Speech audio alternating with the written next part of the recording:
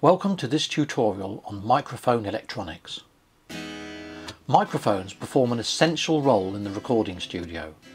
They convert the air pressure sound waves produced by singers, musical instruments, instrument amplifiers and sound designers into electrical pressure sound waves. The process of tracking a group performance using microphones is still a primary process for many music makers, and even the most digitally fabricated productions usually contain at least some tracks recorded with microphones. Microphones, which are also referred to as mics, produce very quiet electrical pressure sound waves, which must be protected from interference by a balanced cable arrangement as they travel to a microphone preamplifier. When they arrive at the microphone preamplifier, the signal is amplified to line level before either being sent to be converted to a digital data stream or converted to a pattern of magnetic flux on analog recording tape.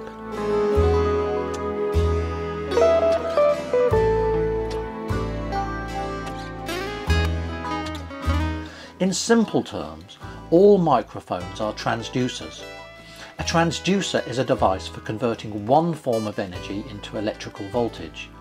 In most microphones, the transducer takes the form of an electromagnetic device housed within the microphone capsule. Almost all microphone transducers comprise the following elements: a sensitive component, such as a diaphragm or thin metal foil ribbon, which responds to an incoming air pressure sound wave by moving, a surrounding coil which responds to this movement by generating an electrical signal, and some electronics to power the transducer, balance the signal and send it safely on its way to the microphone preamplifier. There are many different types of capsule design, and each has its own characteristics and applications. For example, a capacitor microphone capsule is designed to be sensitive and have a wide, flat frequency response. A dynamic microphone capsule is designed to be robust and only pick up sound from nearby at the front. An omnidirectional microphone capsule is designed to pick up sound from all directions. And a lavalier microphone capsule is designed to be small and unobtrusive and emphasize frequencies common in the human voice. Unless we want to build or modify a microphone, it is not necessary for us to know exactly how these transducers work, but it is important that we understand the characteristics of each type of microphone when we come to choose one for a recording. There are many different categories of microphones designed for use in a variety of industries. The three primary categories used in the recording studio take their names from the transducer types they employ. They are dynamic, capacitor and back electric, and ribbon. These three microphone types are covered in detail in separate video tutorials. The specific design of the electronics within a microphone can have a significant impact on the character of the sound it produces. A tube microphone employs vacuum tubes in its circuitry, which will typically add pleasing harmonic distortion to the sound. Capacitor microphones with tubes are especially favoured for singers because they can enhance the sound, giving it extra dimensions and presence, which is often referred to as warmth. I couldn't say if things have changed. Microphones that employ FET or field effect transistors in their circuitry are capable of greater transparency and accuracy and are used for capturing the true character of a sound. Both dynamic and many capacitor microphones have these types of circuit. The transducer within a ribbon microphone is called a motor. Ribbon motors do not necessarily require any electronics except for a transformer to boost the quiet output from the transducer to a usable mic level signal. Ribbon microphones are covered in detail in a separate video tutorial.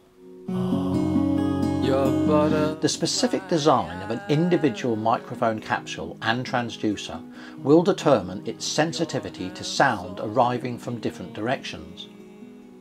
Every microphone will have a polar pattern of directionality, and some capacitor microphones are switchable between 2 or more patterns.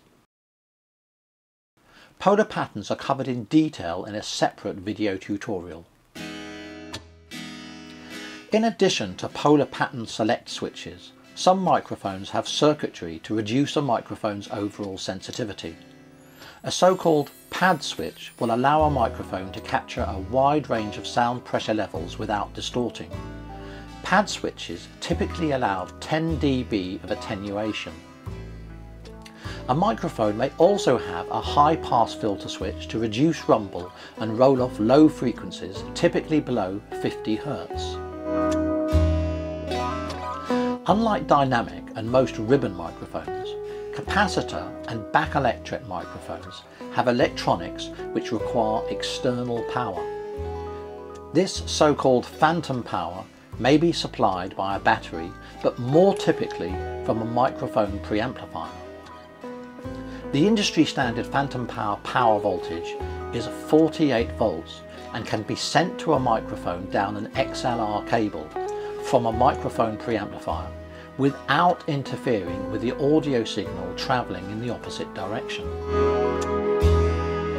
Capacitor microphones that employ valves in their electronics require more than 48 volts and thus have their own accompanying power supplies which both power the microphone and receive the audio signal before it is sent to a microphone preamplifier.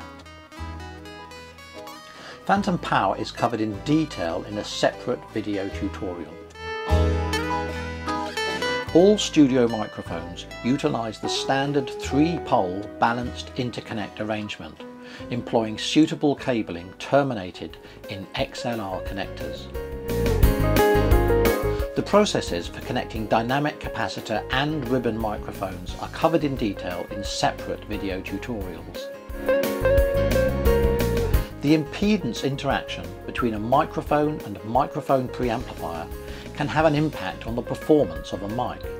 This interaction is most clearly heard in changes of level and frequency response.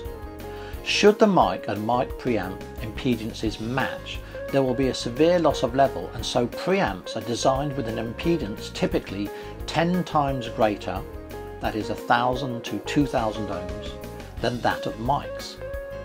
Impedance mismatches between modern dynamic and capacitor mics and mic pre's are rare and often inaudible. However, ribbon mics have lower impedances and outputs than dynamic and capacitor mics, and their frequency response and output level can be greatly affected by many mic pre's. It is therefore advisable to match them with a mic pre that features circuitry capable of accommodating them. The script for this tutorial, along with accompanying images, can be found at our website projectstudiohandbook.com.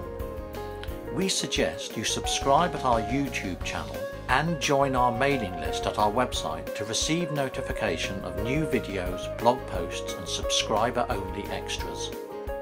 Thanks for watching.